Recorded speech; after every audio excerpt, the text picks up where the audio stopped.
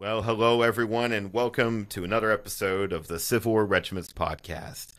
I say this every episode, but I'm always excited about every episode, and this one has been something I've been looking forward to for a little while. And this episode, we're talking about a new research website called Research Arsenal, researcharsenal.com. And it's a new revolutionary website for ease of research and documents, ordnance reports, letters, photographs from the war. It's really an amazing thing.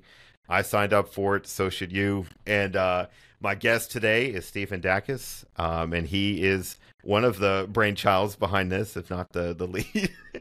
And I'm looking forward to talking to him about how this all began and how it's used and how it's going to help us with our research. So, Stephen, welcome to the show. No, appreciate you having me on. It's like I said, I think we haven't really hooked up officially. We kind of in passing, seeing each other, but no, it's good to finally be on there. Yeah, awesome. And I had to, once I heard that this was a thing, like I had no idea until I just saw on Facebook all these advertisements for Research Arsenal, and I was like, what the heck is this? I started checking it out, and I was like, this is like something I've always wanted, kind of thing. And exactly. And I think you found you've seen that, you've seen all the feedback. You guys have gotten a lot of feedback over these last few weeks because when did it launch? How long has it been since the launch? Yeah, so we actually officially launched right before Gettysburg 150th. I want to say actually it was June 15th, right around there. Oh wow! Okay. So we've been on for basically 2 months now. So we have like 1 full month of data, and then we're getting the second full month of data. So it's progressing, definitely learning, but going live is always nerve-wracking on both ends. So it's good. It's out there. It's good. We're getting good feedback, and more importantly, we're getting a lot of people who are using it and actually doing a lot of good work with it. So yeah, awesome. So yeah, I'm excited to hear all about it. Yeah, but before we go too far, I always kind of like to begin most of my interviews with just a little bit about yourself and how, where, when, and why did you find your interest in Civil War history? Where did that all begin for you, sir? What's funny is listening to other podcasts or other people on YouTube, say what drew them in, especially our generation or my age. We always go to the movie Gettysburg. However, that wasn't what it was it for me. Ironically, it was a movie, but it wasn't the movie Gettysburg. It was the movie Dances with Wolves. So if you've seen that movie, the opening scene there is a Civil War based battle, and so before it came out, as a kid I was always interested in playing Army and had all the toy guns and everything, and just very interested on the military side of things, but more on the modern side. And then that movie Dances with Wolves comes out. And I was old enough to, I could remember, I could understand things. I don't know. I think, when did it come out? Like 90, 91, something like that. Yeah. And I remember the opening scene, there was a Civil War battle with, tactics and weapons and uniforms I've never seen before. And I asked my dad, I'm like, that is cool. What war is that?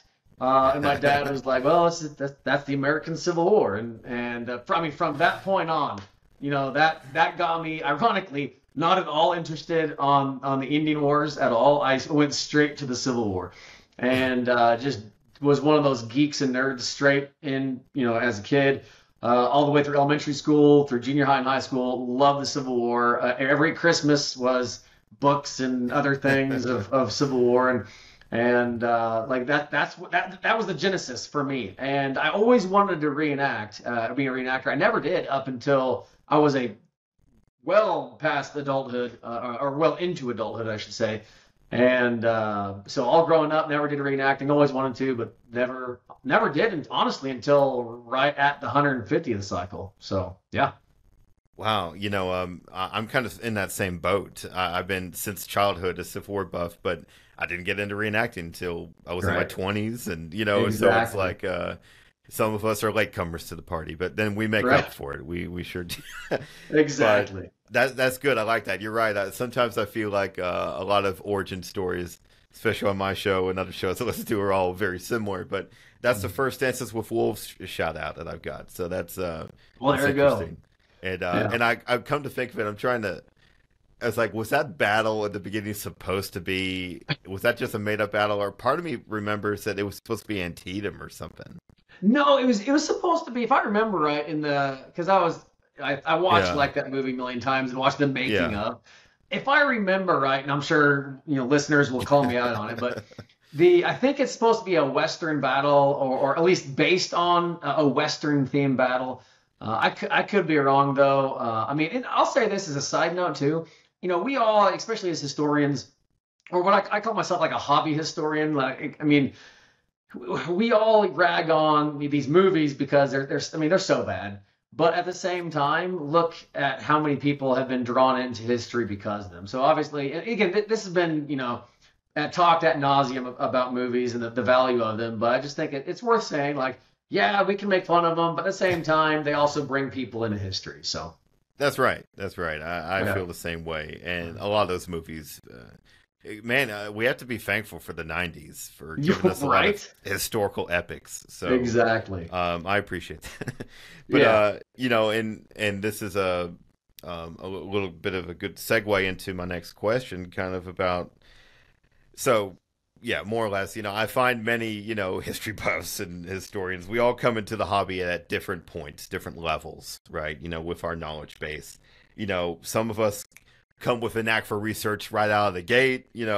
Some of us go on a longer journey. I went on a longer journey of discovery, and it took me a while before I started reading into things and not learning everything from movies, starting to read books, starting to research, and constantly, learning and finding new and better resources as you go. But when did you find that interest in getting a deeper research? And also, where and how did that OVC, the 11th OVC library come about and all that? So, Multifaceted question here, and yeah. multifaceted answer. So really, where the interest went into the deep dive of history, and really what the research arsenal is now of really primary records of showing you exactly the document where people get this myth or whatever, or where that grain of or that kernel of truth came from. Where that started was honestly my journey of becoming a reenactor. And so I didn't get into reenacting until my late 20s. And, I was honestly, I'm one of those type of guys that I want to do things right. I don't want to be the weakest link. I mean, the jobs that I've had in my career, I've been in emergency response, emergency medicine. I've been a firefighter, both wildland and structure, and been part of teams that, I mean, it's ingrained in you. You don't want to be the weakest link. Never be the weakest link. And so for reenacting, at the time it was the big forums, the Authentic Campaigner, and at the time the Civil War Reenactors Forum, the two, mainstream and authentics. And I would, research like when I wanted to get into reenacting. Ironically, it was just like I said during the 150th cycle, to where it was supposed to just be a one-time thing. 150th Gettysburg was coming up. I wanted to reenact, and I said, hey, I'll just do the 150th Gettysburg, get my giggles up, and call it good, and I, mentioned I had horses. I've had horses my whole life. I've been a horseman my whole life for the most part. And I said, hey, I'll do cavalry. Yeah, I like to ride. I'll do cavalry. And I started researching, and I'm like, oh man, there's more to this than I thought. Like, and especially on the Authentic Campaigner forum, for those of you guys who were in the forum, not the Facebook, but the forums, like they would put the fear of God in you, of don't ask a question. Don't ask a question. But you better Google everything you can. You better search the search engine. Before you even ask a question, you better show that you did your effort. And so ironically for 2 years, okay, so the 150th Manassas is when I kind of started, and I'm talking Gettysburg, right? So that's 2 years of research. I didn't post anything. I would just be behind the scenes. I read every single article related to cavalry I could find, and got to figure out, okay, here's the shell jacket I need, here's this, here's that. And then I went to my first reenactment, which was actually one before Gettysburg, to get my feet wet per se. And I got a guy who actually, this is the genesis of the 11th OVC. This is the genesis of the research arsenal. This guy, I don't even know who this guy is, but he came to me and said, "That's the wrong canteen. You're inauthentic. You're a FARB."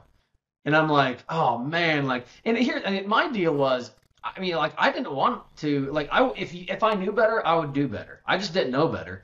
And I'm the type of guy that's like, show me where to look. I'll read, I'll do it. I just didn't know where to look, right? And so that stuck with me if I have the wrong canteen. And he said it with such confidence that my initial thought was like, how in the world do you have the confidence to not only be like, hey, I think that might be, no, he's like, nope, that's wrong.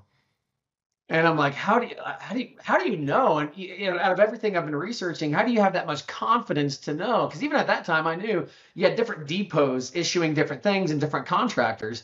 And I remember thinking, how are you that confident to know not just which contractor it was, but which arsenal it came from or what depot? Like, show me your magic because I want to know this. And of course, I asked him, and he had no idea, or he couldn't tell me where he got the information. And so this is where the multifaceted thing starts. Is I didn't want to be this weakest link, and I'm willing to do the work. Combine that with my my religious background. So I grew up in the religious, very strong religious background. Still, what I would consider a strong Christian, or trying to be. I suck at being a human being, but I try. We all do. And I've been raised with everything you do in religion, you have to have proof. Why do we do this? Why do we do this? Why do we do this? So growing up in Bible class, Sunday school, we would have to actually argue our points with book, chapter, and verse on why we do certain things. So like that's already in my head. Is why do we do communion? Show me the book, chapter, and verse that why do we do that? Okay, and combine that background in my head with the historical background.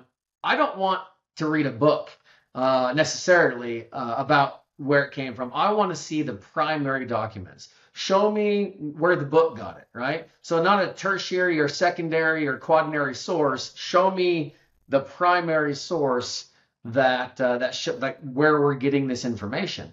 And then that's what introduced me into the National Archives, state archives, online. At the time, nothing was online. Obviously that's changed since now, but it was very difficult. And we were doing good just to get, the Columbia Rifles Research Compendium. Those of you who have that, I wonder, I haven't seen one for sale in a long time. I wonder how much it would go for sale now, because some things have changed since then. Some things have been disproven, not a lot, but a few things have. But it'd be interesting how much that would go for now, because people are paying like $300 for Columbia Rifles Research Compendium book. But so that's where my interest in deep diving went. Is okay, this guy basically berated me for the wrong canteen. I want to do right. Show me where it is. I don't want a tertiary source. Show me the primary source. And so I started going into, obviously at the time there's only books available, and so I would look for books that had the bibliography or the citation, and then I would look for the citation at that state archives or national archives. And so that was where my deep dive of research started, or the genesis thereof. Yeah, and so that was a lot, but no, that's great, and I like it. And and a couple of things I take away from that is a couple of points to hit on is you have to be in the right mindset. You have to be willing to improve, and I think. There's a couple of things to consider here where, you have to have that attitude that, hey, I want to improve my impression. I'm willing to listen. Like, yeah, please tell me. I want to learn more.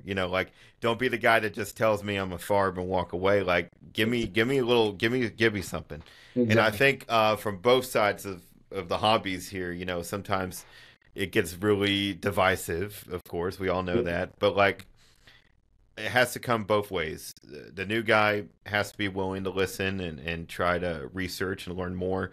But then the old veterans also need to be willing to show those guys the right path into this. Like, because like not everybody, like I mentioned earlier, not everybody has that knack for research right away. And we kind of have to learn that. And you kind of I'm finding a lot of similarities. But like when you hit on too, just how you were, researching within the church, you already had that knack in you, and I always had that where I was always just keeping up with information, even as a kid. And so Right. once I got the understanding of research, it came natural in a sense because I already had the brain for it, and not everybody has the And the patience, concept, all research kind of ends up being the same because it's Yeah, data is data. So yeah, yeah, that's a yeah. good point. But it comes natural to some and a little harder for others. And Right. I've had people come up to me over the years like, hey, can you research something for me? Yeah. Like, Correct. so, and that's another thing too. And that's more or less what's leading to our discussion today when it inevitably becomes research arsenal. Exactly. But, and honestly, another good segue that there are many who are overwhelmed by research. In fact, yeah, if you are the new guy showing up at a reenactment and everyone is saying, hey, your canteen's wrong, hey, your hat's wrong, hey, this is wrong, that could be overwhelming. And then all of a sudden you're like, oh my gosh, everything that I thought was right is wrong. And where do I begin? And some guys turn away. Like we could say the same in religion, but like there's some guys who, when they get to that confusing point, instead of digging deeper, they're like, you know what? It's easier for me to just back out of this. Yeah. And Exactly. so, like, yeah, or like some guys, if they get told their canteen's wrong, you know what? Hey, screw you, I'm out of this. Like I'm quitting this hobby. But and so it's overwhelming. It is. But so and to visit archives is overwhelming. Oh, That takes time. That it takes still time, gets me. Yeah, travel, exactly. and money. And then the old way, now we talk about a lot is online now, but the old way to request these documents, go into these archives, it's intimidating, Yeah, for people, for newcomers, and it's a very time-consuming, but very necessary detail in researching the war. But exactly. but where and when, you know as we progress this conversation, like, so what finally was the tipping point to really get that research arsenal, really available for people? And then in your own, again, I mean, more or less, I kid, but like, you're considered almost a savior right now of research for people. And no, you know what I mean. Yeah. Like just the work you've done has really blown away a lot of people right now. And it's almost just like me. We're all saying the same thing. This is something that we always wanted.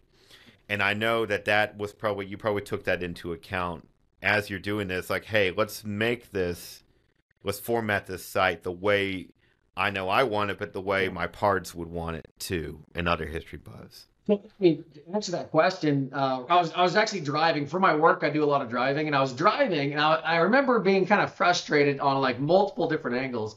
Number one, we were doing research on actually the common myth that Spencer rifles or Spencer carbines were at Gettysburg, especially on the Buford side of things. Of course, I'm focusing on cavalry right now, but um, so there's books, I mean, again, secondary and tertiary sources that say yes. And in fact, there's some that say yes they were. There's others that say no they're not. So which secondary book is true, right? And so I remember being like, man, I know that because I hear the archives has this list of all the quarterly ordnance returns from the Federal Army from the whole war, which actually that ends up being false. It's not from the whole war, but close enough. That and I hear people, especially on the Authentic Campaigner forum, I had multiple people like snipe back with like, it's on the, just look at the ordnance returns. It's on the ordnance returns. And I remember thinking, oh, okay, well, show me where they are. I'll look at them. And they're like, oh, they're at the National Archives. Where I'm like, I'm not going to go to Washington, D.C. when I live in the Rocky Mountains. Like, I'm sorry, dude. That's not going to be a thing. And I was like, well, I can order microfilm rolls myself and have them shipped. And I look on the NARA, the National Archives website, and they're $110 a roll or whatever. And there's 8 rolls. I mean, that's like $1,000 I would have to spend to do this because I didn't really know which roll I needed. And I'm like, this is stupid. And I guarantee you, like, I am not the only person that wants access to this, right? And so that was like, seed number 1 that got in my head. And then seed number 2 was the idea of photographs. I know if you're for reenactors, a lot of us probably have some random folder on our computer of images we save and tag with a description of, hairstyles, or like a whole folder of different weapons, or a whole folder of how to stand, or whatever. Or I had a whole folder of pinky rings. How many people are wearing pinky rings? And I remember thinking, like, I couldn't find an image that I knew I saved. Like, I know, like, 2 years ago, I saved an image. I know I did. I could not find it because in my folder, there was like 1,000 images and I couldn't find it. Same thing with the the Library of Congress. Really good, awesome source for photos.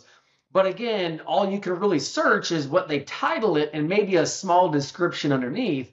And I remember thinking, I know there's a specific image I was looking for with a trooper with his hat turned up, unbuttoned blouse, and his pants tucked over his blouse. Like, I want to find that image. And I couldn't. Like, I still to this day, I can't find it. It disappeared. But, and so that kind of combined to say, this is stupid. Like, there has to be a website, a database that I'm just unaware of that has all this stuff in there. And sure enough, I searched and searched and searched. There's nothing. The closest you get for photographs is Library of Congress. The closest you get for any other document is Fold3 and Ancestry.com. And they're focused on the people. Like they tag the people very well. But anything else like weapons or accoutrements or the transcription of the actual document, like it's hard. You can't really search it. And you can't search by unit. You got to search by name. And I'm like, well, this is stupid. And so really what I decided is, I'm kind of an entrepreneur. Those that know me, I think I have a hobby of starting businesses. I put too many irons in the fire. That's what I do. And that's a fulfilling thing too, when you have an idea and you see that such a platform doesn't exist. Yeah. And that's always a cool gold mine moment where you're like, oh my gosh, it doesn't exist. I could dive into this. Right, exactly. Yeah. And so actually the Research Arsenal started as actually our own internal database for our own group to research. Because like those of you who know, I'm part of the 11th OVC, and we have our YouTube channel that focuses on Civil War material culture specifically for the cavalry. And so I needed research to do those videos. And so for doing research, doing these videos, and I started trying to find a software that would do what I wanted. And again, looking at all the software out there for like museums use for their archives or for filing their artifacts or whatever. And there was not a single database that I could purchase or acquire or subscribe to that did what I wanted to do. Like nothing out there. And so I was like, well, I'm just going to program our own website. And I actually got quotes from about 5 different programming companies. 4 of them said, no, thanks. That's way too complicated. No, we're not going to do that. And I'm like, crap. And then the one company that did, they're like, this is a cool project. We see value in it. And to give them credit, they actually gave us a significant discount for the first year and a half of programming. They believed in what we were trying to do. And so we basically, from the ground up, created a database that we could upload to and tag photos, documents, letters, diaries, anything with keywords, with locations, dates. Anything that you would want to search by filtering. Again, images or letters or diaries or any document, filter by date, filter by regiment, filter by corps, filter by items in the image, right? And so we created this out of, you're going to show the database. And it basically created this software to do this. Now, if I would have known now how much this would have cost, I would have never done this. Not at all. If they would have given me the quote for what I currently have into it, I would have said, yeah, you're crazy. I'll just keep my, Microsoft Word folders. But it just kept progressing and kept progressing and kept progressing. that we have what we have today. And so, yeah, what you're showing now is kind of what we currently have. To where actually, if you go back to the archives itself, I don't know, you can go back up to the top and log in again. There you go. So like this main menu, this is what we call our library screen, and we have it divided into each major document. So if you want to just search photos, basically up on the top, that first row on the top is our core of our group. The other aspects of the library, there's still not a whole lot of documents in there. Like for instance, morning reports.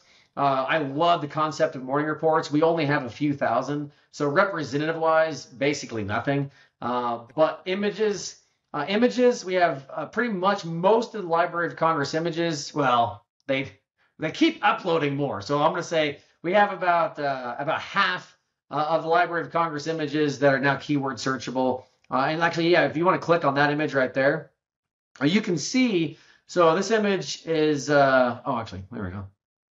Click on any one of those images. So actually, this is a really good image right here. So if you take a look, right now, this is what we call a field image. It's not in a portrait. It's not a portrait. It's not in the studio. And you can filter by field images or portraits. And so if you know, like, I don't care about portraits. I don't care about studios. You can just click one toggle switch and just boom. Now all you're looking at is field images. And then again, if you want to see field images with canteens, then you can filter by field images, then filter by canteen, and then of course you're zooming in now, and you can see somewhere in here is a canteen. And actually, if I remember right, I remember this image. If I remember right, one of the dudes in this image has his hat on backwards, and of course you can see suspenders. There's a dude who has his blouse tucked into his pants. There, of course, you can see cartridge boxes. You have dudes in different positions. You have dudes. And this is an African American unit too, right? Yeah, if I remember. Yeah, Wow. I think it is. And so actually, if you back out of the zoom feature, you can see on the right-hand side, on the left-hand side of what we call the single image view. X out of that. So the left-hand side, you have your image. On the right-hand side, you have all your data. So you have the location. If we know the location and state, we put that in there. But what you'll see in words that are in those gray, black circles or ovals are the key words. And so you can see from forage cap to cartridge box to slings to African American soldiers to a bomb proof, everything major in that image we have tagged. I mean, so we have dudes who, like, late at night when they can't sleep, they would look at an image, they'd zoom in on everything in the image, and they would tag everything. I mean, literally from sticks. And you'll notice on a lot of these Library of Congress images, once you zoom in, there's things that you'll never see. Like you can see fuses for artillery or lanyards that you would never have seen otherwise. And so you may search a keyword for like lanyard or fuse or whatever, or say canteen, and you look at the image and you're like, where in the world is a canteen in this image? And you gotta zoom in, and it's somewhere in the background, So like you have canteen searched on here, and you can see the dude riding, right? Is he riding the guy in the far right standing. So the guy in the far right standing, facing to the right, he has a canteen on his hip. And it's got a W on there. Yeah, right? Yeah. And so you can easily, like, if you're searching Philadelphia canteens, you can just type in, PA canteen or corrugated canteen or whatever. Or I think we have bullseye canteen that they're tagged, right? The whole idea is of these images is you can keyword search what you want. Now, when you do this is one thing that I found interesting. Out of thousands and thousands of images, when you get down to really the ones you want, like I want to find a dude in the field with a bullseye canteen. When you start doing that, you realize out of thousands of images, there's like 2, or like 5, or whatever it is.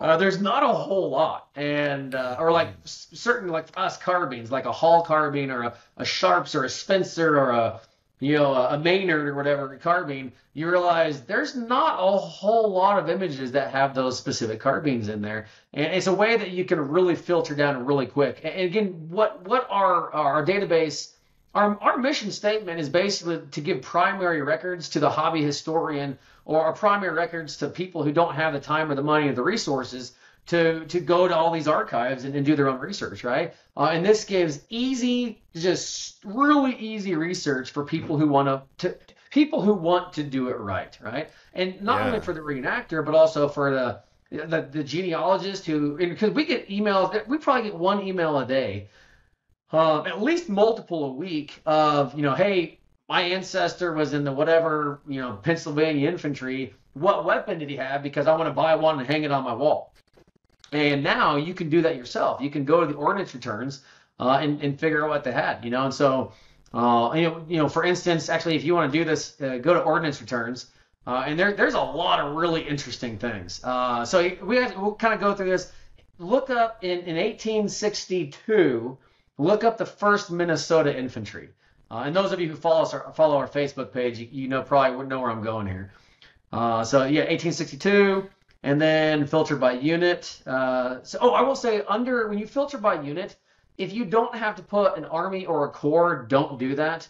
Because there again, we only tag as it's listed on the document. So there's times that if there's not a corps, or if there's kind of confusion on what corps they were in during the document, we leave it blank. And so if you want a Missouri Infantry Regiment that was bounced around to different corps, leave it blank and just type in that Missouri Infantry, right? That way you'll get everything. Anyways, so click on that top one, if you will, and then zoom in on the upper left-hand photo, or zoom in upper left-hand side of this. You'll notice that the 1st Minnesota, where am I here? Minnesota, the 1st. Oh, actually, I think I got the 1st Minnesota Battery. You might have still filtered by... maybe. Okay, so let X out of that and maybe go to the next image. Sure. Let's see. Good. This is good practice, everyone. It is. It's really good practice. Yeah, right? This is fascinating, Stephen. This is... Go down to roll 4. Yeah, go to roll 4 there. There at the bottom, yep. So actually, before you zoom in... Oh, sorry. You already did that. You're good. So go zoom into the upper left-hand side there. Okay, so what you'll see in these Ordnance Returns, and this is how all these quarterly Ordnance Returns are laid out, they have each company as a single line. So you can see Company A all the way through Company L, I think, sometimes M, and at the very bottom you have just like generic, company, extra stuff on the separate line. And you'll notice that Company, was it L, KL? Yeah, I maybe? Yeah, I think K, so. I L, think that's maybe. The bottom one right there. I can't quite see it, but Company L had 30, not Springfields, 30 Sharps carbines. You can see that if you go scroll over and go up to the top there. You'll see that an entire company had Sharps. Sorry, not carbines. Wow. Sharps rifles. Yeah. For the regiment, And it's these nuances or these weird things that later on in the war they don't have that anymore. You'll notice, I think by Gettysburg, I mean I could be wrong, but I think by Gettysburg they all had Springfields, right? And so this is early in 1862, or I think late in 1862, where you had a whole company of just Sharps, rifles. And this is one of those details of history that are, the really kind of a neat thing, and especially for the reenacting side of things. It's cool that if we want to do an 1862 impression of the 1st Minnesota, hey, maybe we have some Sharps in there instead of some Springfields, right? So it just allows more flexibility, but also more specificity on the reenacting side of things, and more of a gee whiz thing on the genealogy side of things. So again, something like this roll 4 here, before a website such as this existed, I would have had to go to DC to look at this, basically. Yeah, basically go to DC and ask for their microfilm, and then search through I think there's 3,900 or 3,800 images. Yeah. And then you'd have to zoom in and figure out, is that Minnesota? Oh, no, that's Michigan. Okay, hold on. And then you can keep scrolling. And then here, we did the work for you. Actually, I'm the one who tagged these Ordnance Returns. It was late at night. I'm zooming in, what regiment is that? I don't know. Oh, that's fun, though. It's tiresome, but that is so fun. But, so if you will, we dived into a couple categories here. So what else do we have here then? What else can we access on this Yeah, site? so I'll go over what we call our three core offers, right? So we have three things that really set us apart right now. So three of these buttons are good. The rest of them honestly don't have enough data in there to really be useful. So for instance, the first one we already looked at is the images. We have most Library of Congress, or not say most, they keep uploading. So about half of the Library of Congress images, we used to have every one of them back in the day when we started this, but they've uploaded them. But we have, 10,000 or more images that are keyword searchable and tagged. And then we have letters and diaries. We have officially about 30,000 letters and diaries. You'll notice when you kind of search all, it only shows 11,700 right now. But half of those, we combine them or bind them into groupings.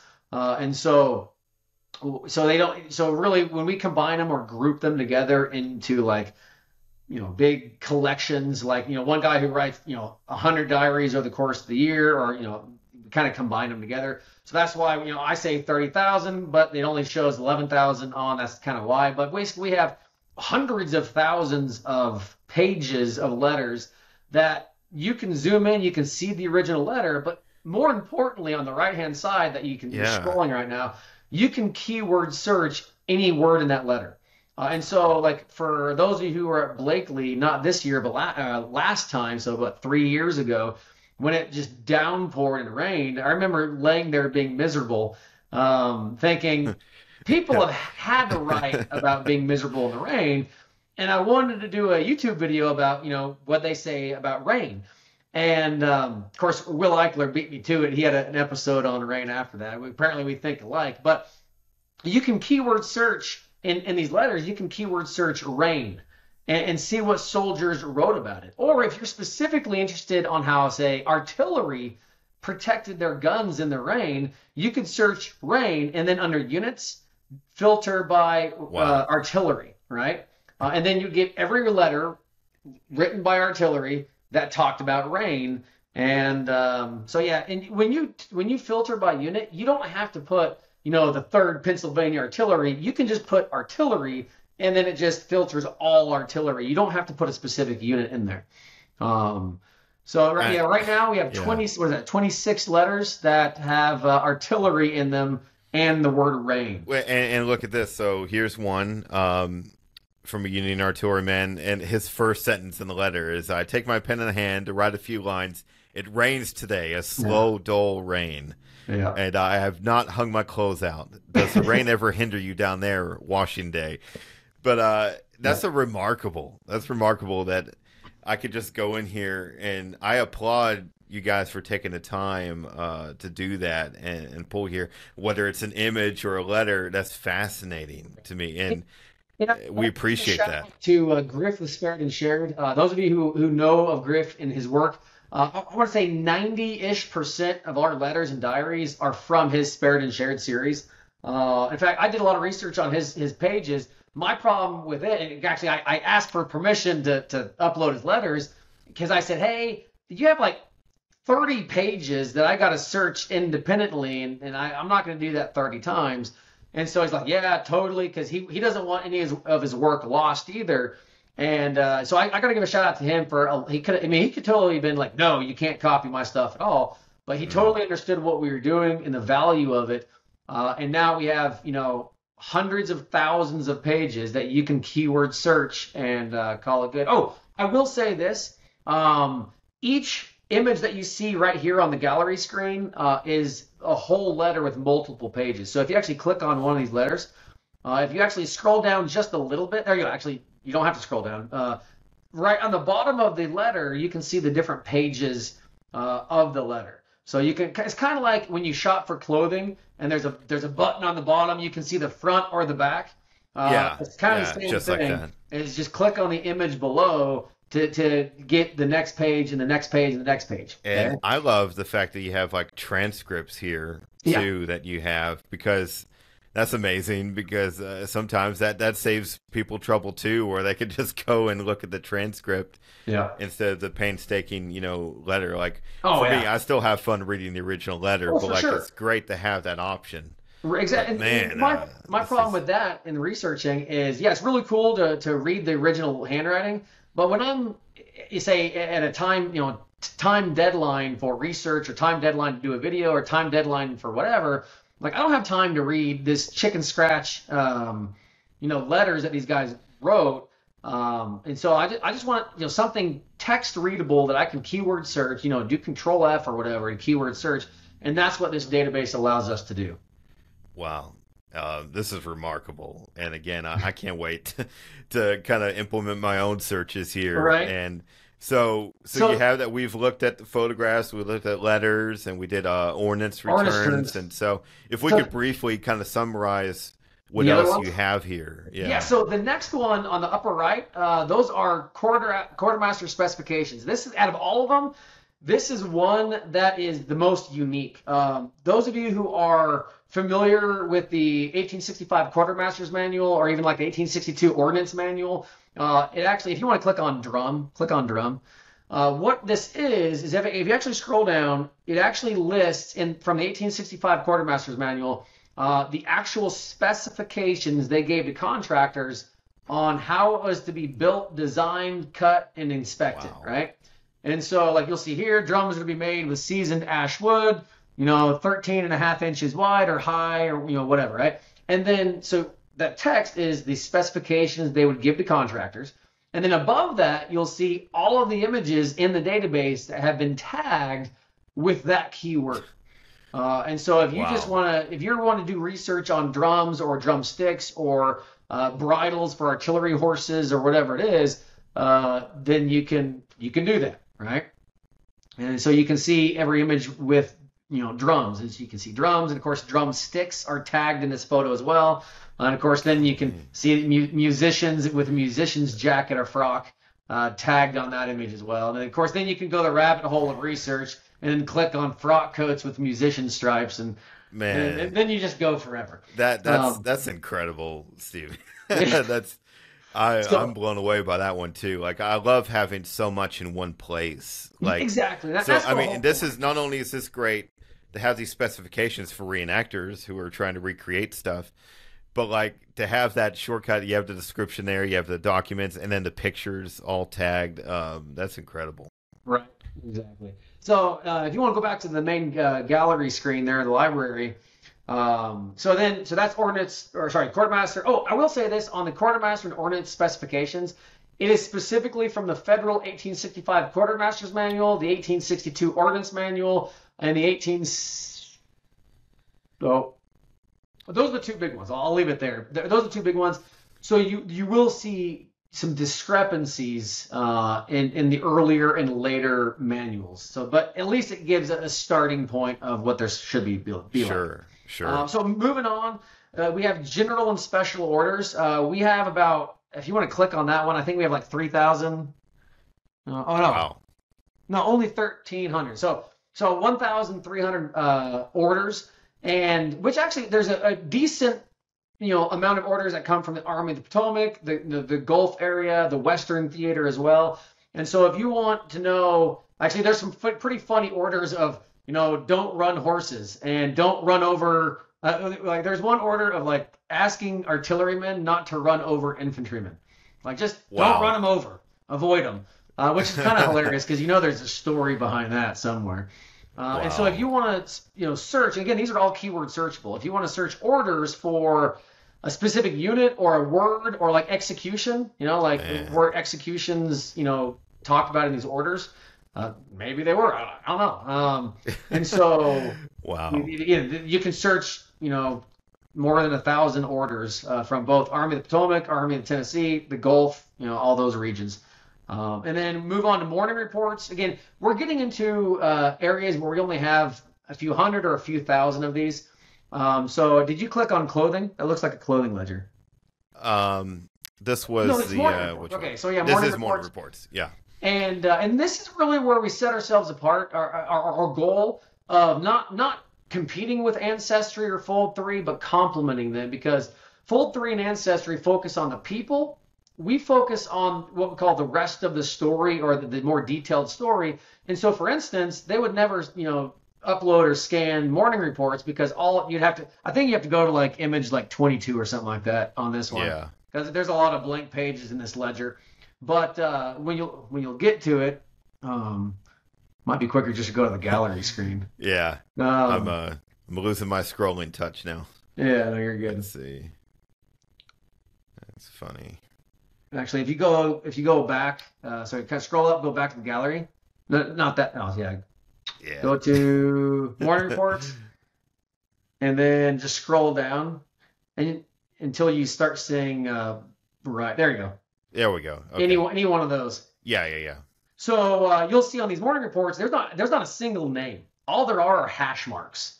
So you have basically you have a regiment and a company, and different hash marks are number totals on who was present for duty, sick, whatever, on detail or whatever. And what's interesting is to match these numbers to the ordnance returns to see, they had like 30 rifles, but they had 60 dudes. So half of them didn't even have weapons, or vice versa, So it is interesting to match the amount of people who were present and present and accounted for, ready for duty versus how many rifles, belts, and accoutrements they had. You can kind of compare and contrast those. But right now, like I said, we only have, a few hundred of these documents. So, not a whole lot. So there's not a really good representative sample there. Our goal, and actually this is what we ask our subscribers. In fact, why we're trying to get our word out there is because not only when you buy a subscription, not only are you, getting access to all this, you're helping us, go to these state archives and scan these things and then upload them for you, right? That's our whole goal is so to give you access to this. And so even if we don't have what you want, we still ask you to become a member or subscribe because that subscription allows us then to go to that National Archives or the State Archive or some random local, history center, scan it, upload it, tag it for you to where it's available for you. So that's our mission statement. That's our goal. And obviously every subscription helps that mission statement. You hear that, everybody? Help these guys out. These guys are helping us. Let's help them. This is fantastic. And again, this is awesome. Thing. Muster rolls, I'm not even going to talk about. We only have like one uploaded muster rolls.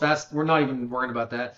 Clothing ledgers. We have a few thousand clothing ledgers, which is kind of interesting for the regiments we do have. You can actually see how many socks they were issued, how many blouses they were issued, how many times they blew through their drawers, stuff like that. Wow. Each page is for an entire person for most of the year. Yeah. You can see this guy from 1861 all the way to 62 or whatever. Crazy. You can tell what he was issued. So it's kind of interesting. And for people who are like on genealogy, people who, if you're lucky enough to have one of these ledgers uploaded and tagged, and you can find your ancestor, you can see how many pairs of underwear he blew through, and why is he blowing through underwear? I don't know. So wow, it gives that personal touch, that personal story. Yeah. Wow. Oh my gosh. There's one thing I was curious. What's the civilian research? Yes. There? So one of the things that we actually have a couple people in our employee base, or our base of volunteers who transcribe all these.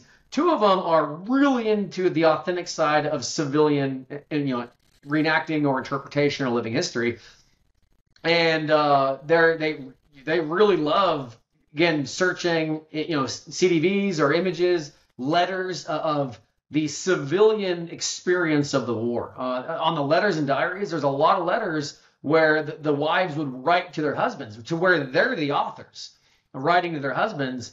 And you can feel the angst and the worry in their letters, and you can see what they wore both in the on the street in the city, but also in studio portraits. And so if you are a civilian reenactor or a civilian living historian, or you're interested in the civilian, not the military, because everyone loves the military, they get all the attention. The civilian experience during the American War, the Civil War. Is you can click on the civilian tag, and then everything that shows up is only images, letters, diaries, or documents that have a civilian, tagged on there. Now, we don't have time to get into it now, but you can actually filter by civilian women, civilian men, children, and slaves. If you're interested on the African American experience, you can filter by that as well. So it's, again, focusing on the civilian side of things. And then the last one I'll talk about is, if you scroll down to the very bottom, is the National Archives microfilm roll search. So for people that dive into research and they start going to the archives and looking for microfilm, or they're ordering their own rolls at $100, actually $125 a pop now, don't do that. Let us know what roll you want. We'll order it, we'll upload it, and we'll give it to you, right? For not even the cost of one roll, let alone hundreds of rolls. And so you can see here, now granted, they're listed as they're tagged in the National Archives. So, M1281 is the Ordnance Returns. M900 is some Confederate records.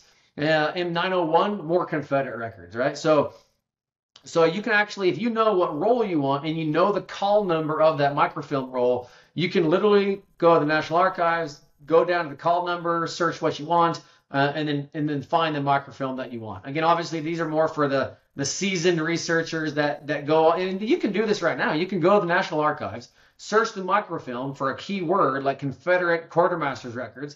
It'll give you the call number and the roll number, and then you can, instead of ordering it, you can come on here and look at it yourself. That's incredible. Again, great. This is fantastic. A lot of good shortcuts right to a lot of things. So this is that's great, man. Wow. So yeah, I mean, it really, this whole thing progressed because really it's just my own frustration of, like, I need a way of researching. I need a way of doing my own thing, and really being kind of a reenactor and a living historian, then getting into I'm not gonna say or admit that I'm an academic researcher. I'm not a professional historian at all. Honestly, I am, if you guys listen to, like the Battle of Gettysburg podcasts, or Underground History, or, I mean, all these other podcasts from legit historians, they kind of distinguish really the definition of being a historian is interpreting the primary records, not just researching. Anyone can research, but interpreting what that research indicates. And so I'm not going to say I'm a historian by any stretch of the imagination, but I call myself, like I said at the beginning, a hobby historian, to where, I'm really curious on all these myths and things, or honestly, all these things that may be true that people say, like, hey, did you know X, Y, Z? And I'm like, where did you get that? Like, I want to know what primary record started that, myth or story that, is circulated around. I want to know where it come from. And the research arsenal, our mission statement is to provide primary records to the hobby historian so people can access that, not just the professional historians. So that's our goal. Hey, and we appreciate it, man. And thank you for that tour of the website too, because you bet. I learned a lot just now in the last few minutes of how to search that. So I'm fascinated. I can't. Now I know what I'm going to be doing on a boring rainy day now. I'll just typing in all kinds of keywords. But exactly. But yeah, you're right. I'm an amateur too. Like, so many of us are. Just because we're living historians doesn't mean we're actual historians too. Sometimes I think some guys run away with that sometimes. So we're self-proclaimed experts sometimes. But I love in my own experience too, especially working with museums, not just as a reenactor or a living historian, working with museums kind of behind the scenes or more with our research material, there's definitely, and you guys probably, and those of you who are listening probably have experienced this, there's definitely kind of a love-hate relationship with reenactors, right? I mean, if you're a reenactor, you know all the drama in the reenacting world, and they bring that drama to historic sites, and they're hard. I mean, most reenactors are hard to deal with anyways. They're kind of a pain. And so, I mean, we have a reputation that is not necessarily a good thing. And when you look at, coming on a historic site and saying I'm a living historian, I've been doing this for 30 years, and your 30-year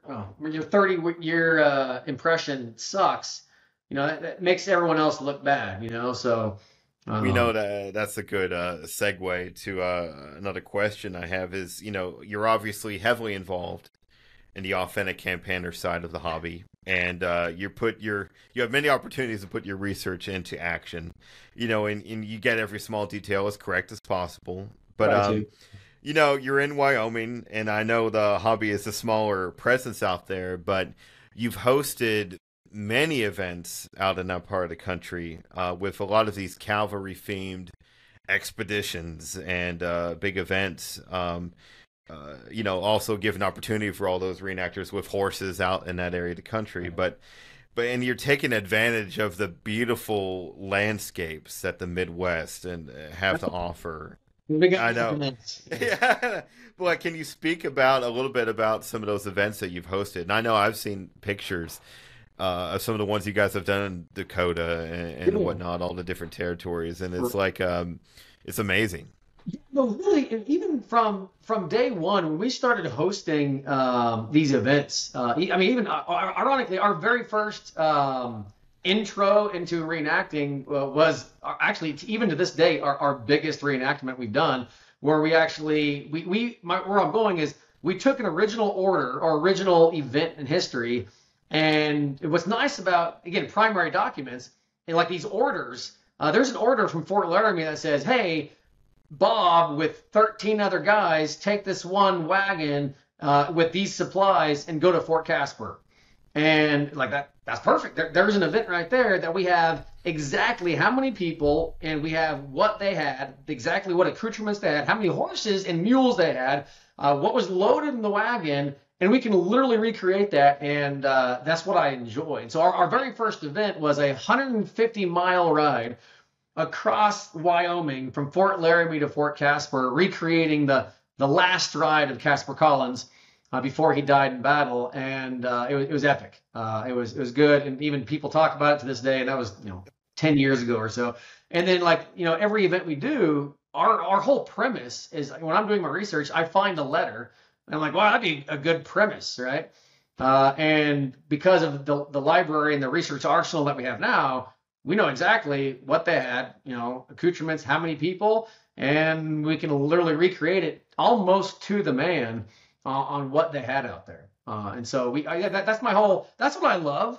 And in fact, this is one thing I do enjoy about where the hobby is going, is you're starting to see more and more of, hey, we're recreating this specific event with this specific regiment, and because that your standards are that specific, you then can go to the national, or you can go to the research arsenal, or you can go to these documents, and to the saber or to the musket, to the cap box, you can have the exact same accoutrements that they had, and your impression is spot on, and really that's what I'm really kind of digging. This rise in what I call specificity of regimental impressions, because the documents are available. And now there's no excuse to not know that this regiment, they didn't have any canteens. In fact, there's some records that we've come across that out of a 40-man company, 50-man company, there was 10 canteens total. And they were on campaign, they were marching. Try to do an event with 10 dudes with canteens, yeah. That you would never do that. And how unique would that be, right? So I love the maturing of our hobby of reenactors, of making it really uniquely specific. And you don't have to make stuff up. These ordnance returns and these morning reports, they tell a story that you would never guess. For instance, we did a ride called the Patrol in North Carolina. And they didn't have any carbine slings, or very few. They had very few carbine slings. And as a cavalry trooper, you want to just drop your gun and let it ride. You don't want to carry it the whole time. Okay. And I tell you what, that was an experience. That was the first time I carried a carbine for however 40 miles, 50 miles, 60 miles. I can't remember how many miles we covered. And holding it the whole time, this is exhausting. I just want a carbine or a sling. I can drop it, and just getting that experience is you would never do that, because you would say, oh, I'm a cavalry trooper, and they had carbine slings because they were issued that. Well, no, they weren't. So That's what I love. Yeah, and a thought just occurred to me that you have to travel a lot for the hobby. Like if you're going to Carolina or Alabama or like you put a lot of miles in. I'm sure with all those horse trailers and your horses too. Right. That takes a lot. Closest event, like our home event, the closest one we do is 4 hours away. And then it goes from there. 10 to 12 hours is common. And then anytime we go back east, well, back east is like Tennessee or further. It's, you're talking 24 to 36 hours. Yeah. Wow. That's a lot. That's a lot of time for the horses to be cooped up too. It is. It is. Wow. But it's amazing. Like I said, I was remarking earlier, the big 160th Gettysburg was this year, and you were leading some of the cavalry contingents there, and had some epic shots there. So it's worth it. You go cross country like that, and then you have those big epic moments. And I even see that painting behind you. Is that Custer's Charge? No, actually. Oh, which one is that? No, I believe that's you know what? So you call me on that, and I can't remember. I want to say Cedar. Oh, maybe Cedar Creek? It is Custer's Charge late in the war, right before Appomattox. Oh, Cedar okay. Creek? Mate, no, it's not. Five Forks? It's a mystery. My ignorance. I think that's a Keith Rocco painting. It is, yeah. Yeah, for sure. He's great. He's great. See, now I feel stupid right now. Cedar Creek keeps going in my head. I know it's not that at all. But, no, I think you're right. I don't know why at first hunch I thought it was Gettysburg, Custer's Charge, but then I think he has another painting where it is East Cavalry Field with with Custer. Yeah. This There's one, Custer's in the background. But it's one of those last famous cavalry charges late in the war, right before Appomattox. And I'm sure you've witnessed your own cavalry charges at a few events, and it's exhilarating, isn't it? It is. I would say the 150th, for me, the 150th Gettysburg was probably the biggest. And of course, I was new to reenacting still at the time, and so anytime you have your first, it's always memorable. But we had, if I remember right, I think total on both sides, we had like 500 horses in the field. And when we charged on our East Cavalry Field battle, or even the second day, we did like a Hanover type event, and I never felt that many horses in the field at one time. Like that's maybe one regiment when in the real life they had brigades charging. Well, for the most part. Yeah. I couldn't imagine. Wow. So and that's why we go. You get a taste. You get a little taste. Yeah. That's pretty incredible. Like you said, back west, a big event is like 20 dudes. Like that's big. And back east, we don't get the numbers we do back east, and so that's why at least once a year, we go back east, even if it's a mainstream event, because it's kind of nice, Farby or not, it's nice riding with 30, 40, 50 guys. Versus just really having cool. 10 dudes with you. Well, we're starting to wind down. Unfortunately, we're running out of time, but I do have to ask you, going back. So why the 11th Ohio Cavalry? Where did that start? Yes. So we could end with that, and the wire logo is what it is. So the 11th Ohio was a regiment that was they enlisted. Actually, so originally they enlisted as cavalry. They didn't know what unit they were going to be. They enlisted early on in 1862-ish.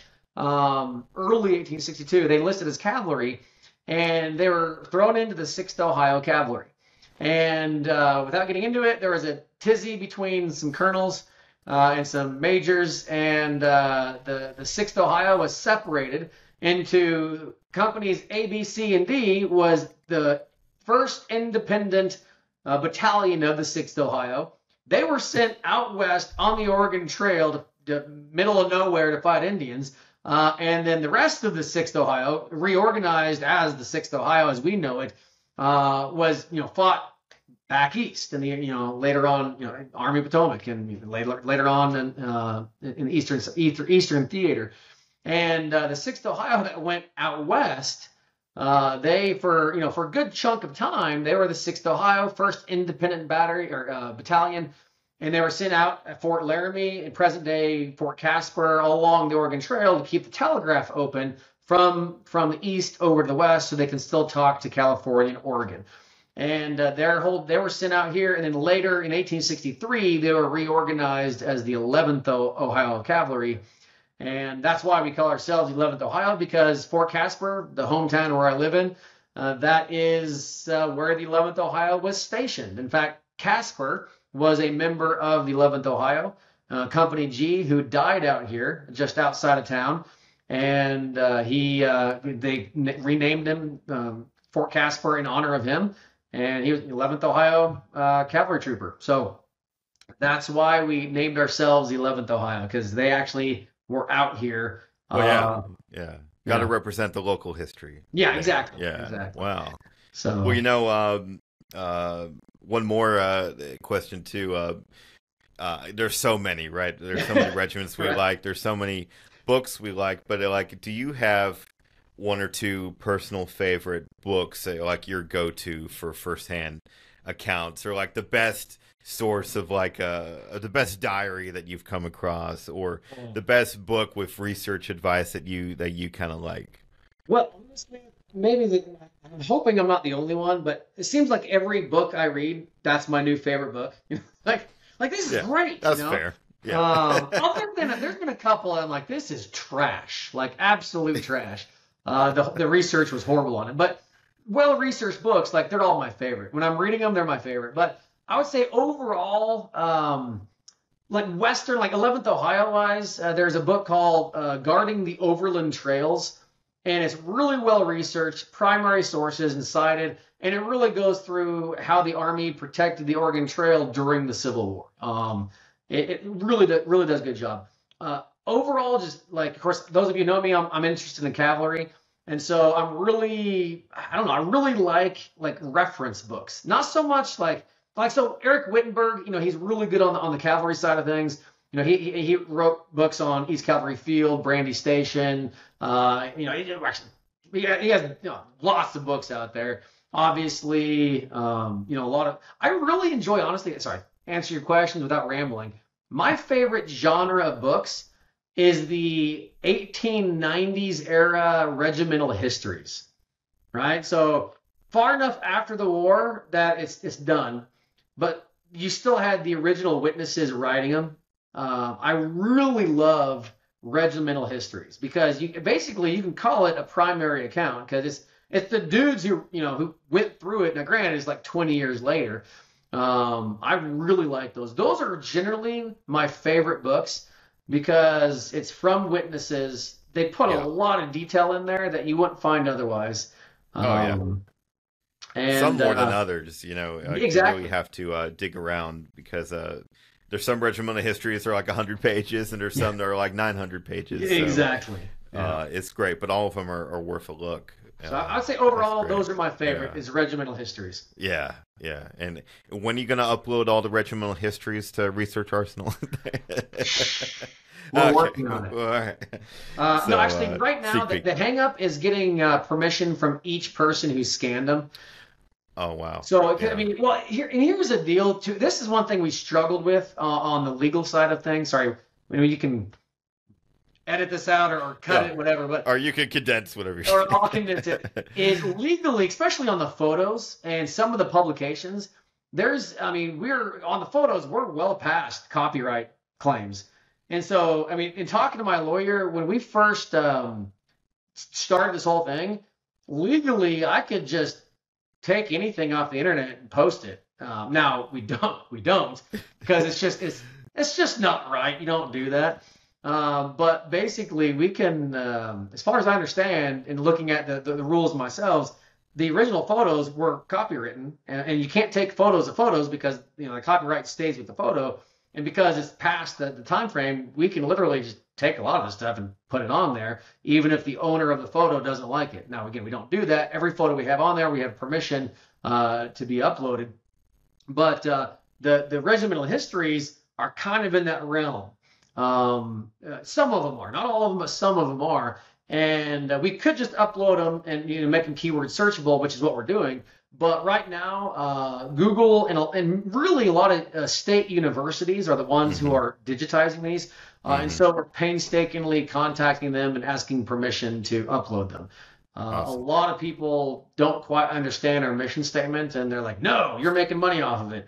And I'm like, "Trust me, we're not. Like, I'm never going to recoup what I've invested in this." So, like, yeah, we're charging for it, Yeah, but like, we're not I know. making money from it. But I know. so we're getting headway. But yeah, 100%. Our Yeah, goal is all the that's great. ORs and regimental histories to be on there to be That would be keyword amazing. searchable. Yeah, like a one-stop shop Yeah. for for so much.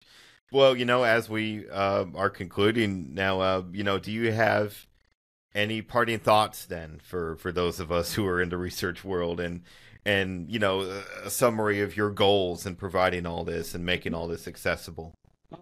Really, the biggest thing, especially for say new reenactors, new living historians, is just be open-minded and don't take any abrasive criticism bad. Like just do the hobby because you enjoy the hobby. And enjoy research. Honestly, I just get lost in research and loving because you discover things. And honestly, I'll say this: I've discovered things on documents that have never been seen. I mean, they've been in these basements for 100 years. No one's ever seen them, and I'm discovering things that no one. You find it's fun discovering things yourself. So it's Yeah. really fun. I challenge you guys to do research, but obviously, as a shameless plug for the research arsenal, I mean, our mission statement is to basically be the one-stop shop for Civil War research, from official records to regimental histories to documents that are in people's basements. And that's our mission statement is Ancestry, Fold 3, even the National Archives, even the state archives, which we're still working with them. They're working on the whole digitization thing. But there are so many collections on eBay, in homes, in basements, in honestly random city historical societies that they don't even know what they have. And that's we're working with these local places to show them, hey, don't tear them apart. I mean, they're throwing them away. We just last year we ran across a local historical society that's throwing these regimental records away. And we're like, no! They're like, oh, no one's gonna want these. They're not like, Wow. Yeah. genealogy things. And they're like, no, no, no, I'll take them. Like, I'll take them. And I mean, even today, people are doing this. And so, really, I just challenge your listeners. Please support us. Again, if you think it's a money making thing, I will guarantee you, we have spent more money than I have ever imagined. I'll just say this: we could buy multiple houses for what we've put into this. And I'm never going to get it back. Right? I get that. I Yeah. understand that. All we're asking is for support to move forward, to be able to hire transcribers, people in these states that we can hire to transcribe. Again, Fold 3 and Ancestry, they're focusing on the personal, the names. Our goal is to focus on the material culture, the material culture and the stories that they're not focusing on, to be a complementary source to them.